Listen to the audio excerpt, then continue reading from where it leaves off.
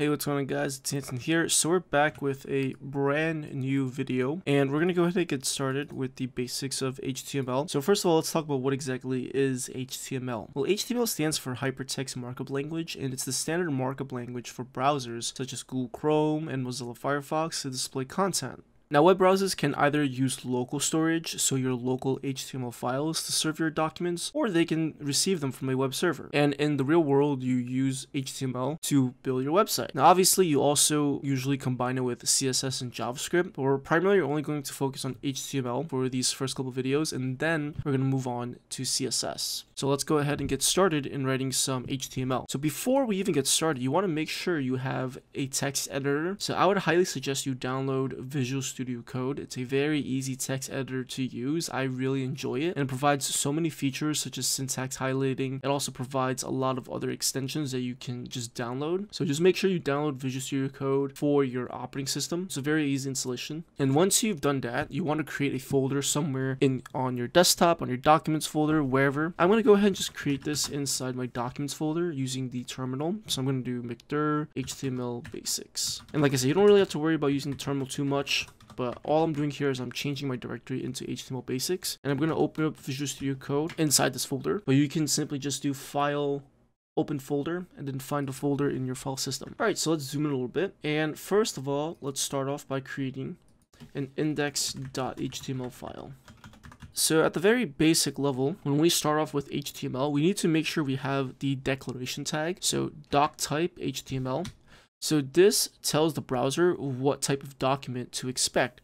If you don't include this declaration, browsers will try their best to depend on backwards compatibility to render your documents. So to be safe, make sure you include this at the top. Okay, this is the HTML5 declaration.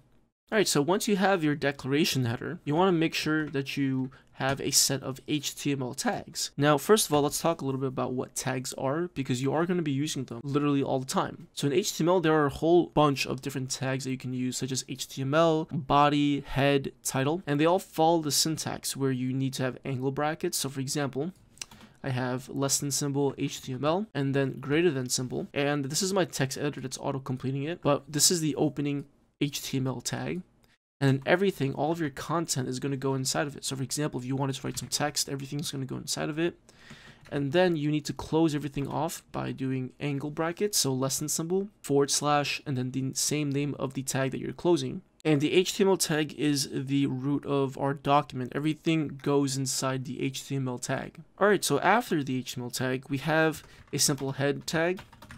And the head tag is responsible for containing metadata. And metadata is just data that describes other data. So they can describe the document's language, the title, the character set, CSS styles, scripts, etc. So for example, if I wanted to give my document a title of, let's just say, Anson's tutorial, that would give our document a title. Alright, so now I'm actually going to show you guys how to open up your web page. So if you look over here, I'm in my folder right now.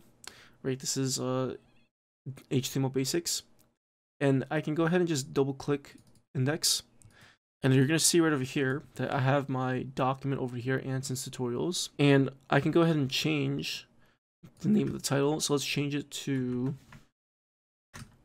Hello World. Now if I save and if I refresh the document, notice how the top of here, Hello World, it changed to Hello World. That's going to modify the title where you see on the tab bar over there. Alright, so that's pretty much it for the head tag for now. We're going to move on. And if you wanted to link external CSS, you would use the link tag. And then you have to specify an HTML attribute, which we'll talk about later on. Alright, so after the head tag, we have the body tag, which is basically just the body of our document. You can use headings, paragraphs, images, hyperlinks, etc. And there can only ever be one body element in an HTML document. Alright, so congratulations, you've just written your first HTML document, and you simply wrote a document that has a title of Hello World. So let's now move on to a little bit more of the basics. So now that you know what an actual HTML document should look like. Alright, so just a disclaimer, we're not going to go over every single thing that exists in HTML. There's far too many tags. We're only going to focus on the basic ones that you're going to be using on a day-to-day basis if you're a front-end developer. Alright, so before I even move on, I want you guys to make sure you install an extension called Live Server. So it's this server over here. You can just download this one. There's a whole bunch, but you can just download whichever. But this is the one that I use.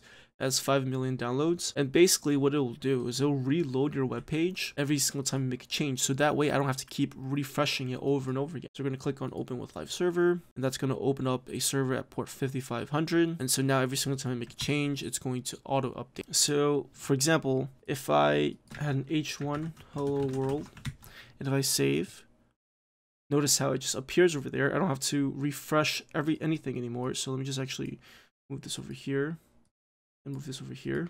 Okay, so that should be a lot better. All right, so now we have our H1 tags. So H1 all the way up to H6, these are called headings, and they basically allow you to display title and subtitle like text in the browser. So there are 6 levels. So there's H1, there's H2. So this is H2, saving it that.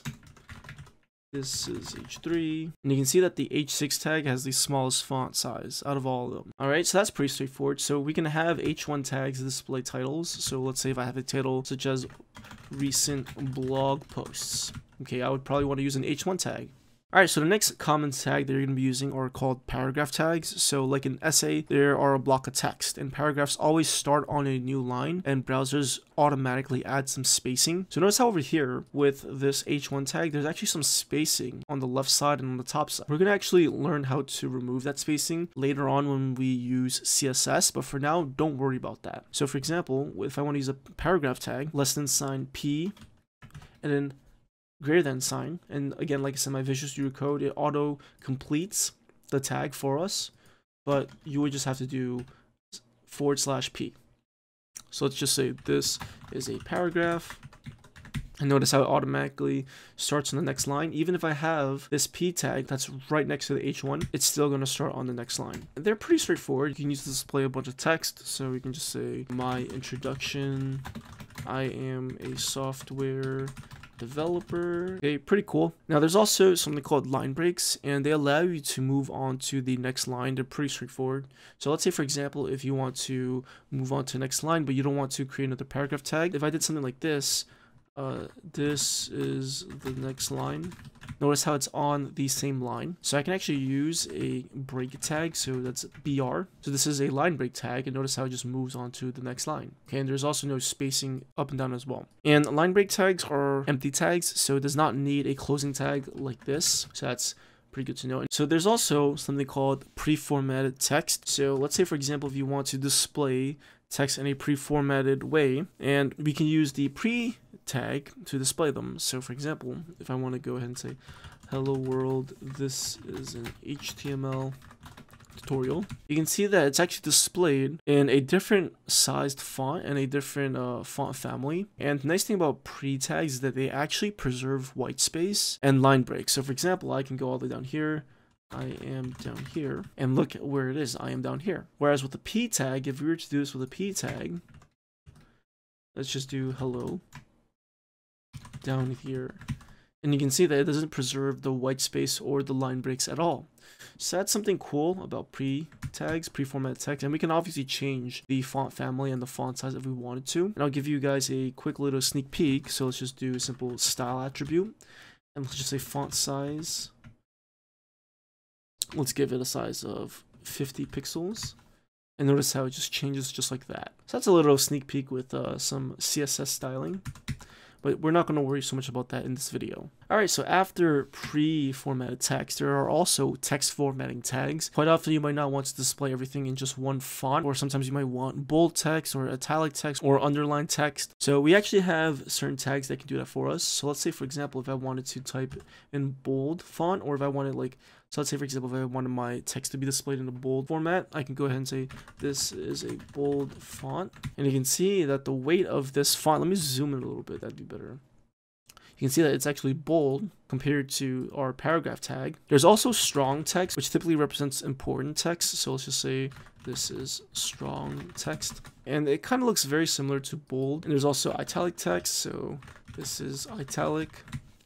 And of course, we can also combine we can also combine tags as well. So I want to have italicized and bold font. You can see right up here it says both italicized and bold, and we can do the same thing with strong as well. There's also emphasized text, so this is emphasized. Okay, and this is a little bit more darker. There's also mark. So notice how with every single tag that I'm using, it's literally just the name of the tag wrapped inside angle brackets, and then the closing tag right over here is the one with the /. Okay, and this is just marked text. So you can see that the text is marked, and then there's also small text. There's also deleted text. So, and at this point, I'm just really showing you a whole bunch of different HTML tags. But that's pretty straightforward with formatted text. Now let's move on to links. So to display links, you use the A tag. So that's A, and then we can go ahead and give our link some kind of text. So let's just say Google. Notice how nothing happens right now. That's because we need to actually give our A tag an attribute. Now, attributes are something that we're going to talk more specifically in the next part of this video. But basically, we need to specify the href attribute, which stands for hypertext reference, and we're going to have to pass it a link, so a URL. So http google.com. Okay, now if I save it, notice how over here, if I hover over it, it's going to give me my cursor as a pointer. And then if you look at the bottom, I don't know if you guys can see it, but on the bottom it says google.com. If I click on it, it's going to take me to google.com. And we can also have our links direct us to local HTML files as well. All right, so let's just say, for example, if I want to display an image, I would use the image tag, so img. And then we also need a source attribute. And I'm just going to pass in the URL to the Deno logo. And you can see right over here that it's just really large, but we're going to use CSS to change it up a little bit. But we don't actually necessarily need to use CSS. We can actually just use the width attribute. So I can change it to 500 or maybe 250 to make it a little bit smaller. Maybe 150, that'd be better. All right, and that's pretty straightforward. And with the image tag, there's also the alt attribute. So we can just say Deno. And this basically will display some text in case if the image is not rendered, or in case if the image was not found. It'll display this broken image icon over here, and it'll just give you the alternate name that represents this resource. Now, there are also tables in HTML. Sometimes you might need to display tabular data, so you can use tables for this. So to create a table, you use the table tag, and then let's go ahead and give it a table row. So the TR tag stands for table row. Okay, obviously tables have their rows, so let's give it a couple of rows. And now with each row, we need to use the table header tag. So that's th, and we'll just say name. Notice how it's going to appear as name. And let's give another table header. So let's just do age, and let's just do th gender. Okay, so this is our table header. This is one row, and in every other row we're going to want to display the actual data. So we're going to have another table row. So this is going to be a second row, and we're going to have table data. So this is now our data, not the actual header. So let's just say Anson. Okay, see how it appears right under name, and then TD. So for age, this is the second column now. We're going to do 22. And then for gender, we're going to do male. And there you go. So we can also add another table row as well. We can add as many table rows as we want. And then TD male. So have a nice cool looking table. And of course, we can also give it styles as well, but we're not going to worry about that part right now. All right, now there are also lists in HTML. So let's say if you need to display a collection of information such as recipe ingredients, a list of books to read, grocery lists, etc., you can use lists. So there are a couple types of lists. There's unordered lists. So we use the UL tag. And then inside the UL tag, we're going to use the LI tag, which represents the list item. Okay, so LI stands for list item, UL stands for unordered list. And the reason why it's called an unordered list is because there's no order. And you'll see the difference between unordered list and an ordered list. So let's just say, let's just do this. First of all, let's give it an H1 or H2, groceries list. And let's go ahead and say, I need to buy some coffee. Okay, I need to buy some cereal. I need to buy some oatmeal as well. Gotta buy some milk. Okay, so that's our grocery list right there. Now let's do an ordered list. So let's say we have a certain list of tasks that we need to execute in order. So let's just say to do. So to do list. And we're going to use an ordered list by using the OL tag. So that's OL. And then inside we have the list items. So that's LI.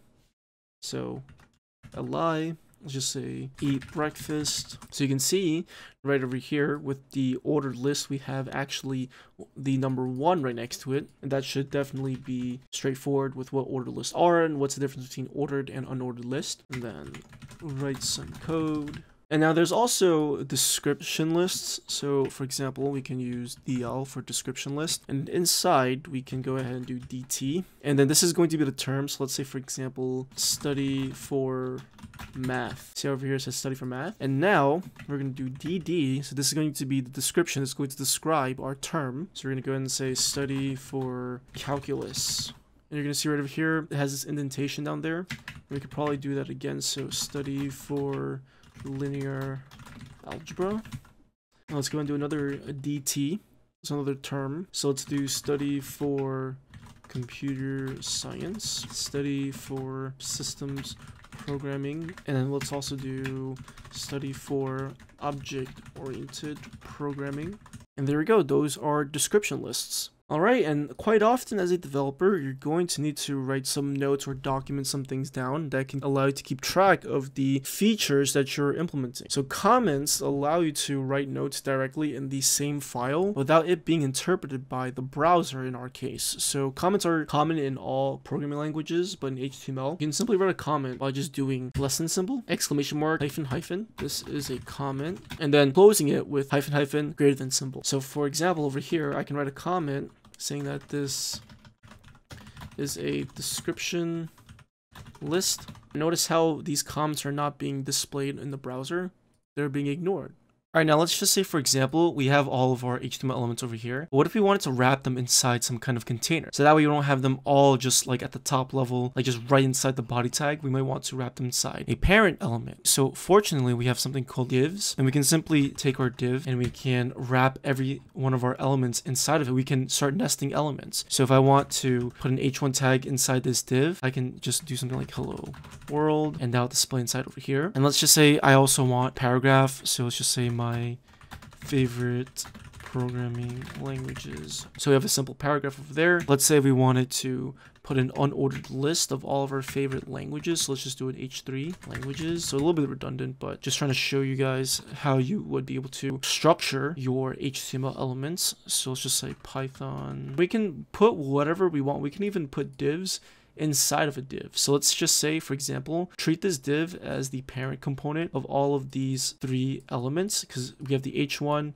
the P, and then we have H3, and we also have a UL. These are all child components or child elements of the div, which is a container. You can think of it like a container, like I said. We can put another div inside here, and we might want to wrap other elements inside this particular div. And obviously, if we were to put content inside over here, it wouldn't really look any different. This is where we want to use CSS to apply styles. Maybe we want to put something on the side of this content over here, so we would probably put a div inside this div, and then use CSS to make sure that it aligns to the right side or floats to the right, for example. So just a sneak peek with some CSS, and this is also falls into HTML attributes. So HTML elements have something called attributes, and attributes provide additional information about an HTML element. We've used them previously up top. So for example, href stands for hypertext reference. This is an attribute for the A tag. The image tag has the attribute source, which we can provide a URL to an image, and it also has the width and the alt attributes. So just generally speaking, attributes provide additional information about an HTML element. So over here in our div tag,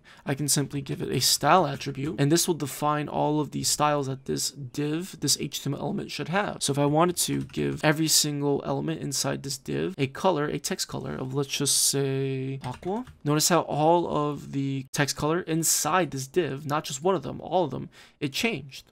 Okay, and I can also change the font size as well. Let's just change it to, or on the font size, let's do font family, Calibri.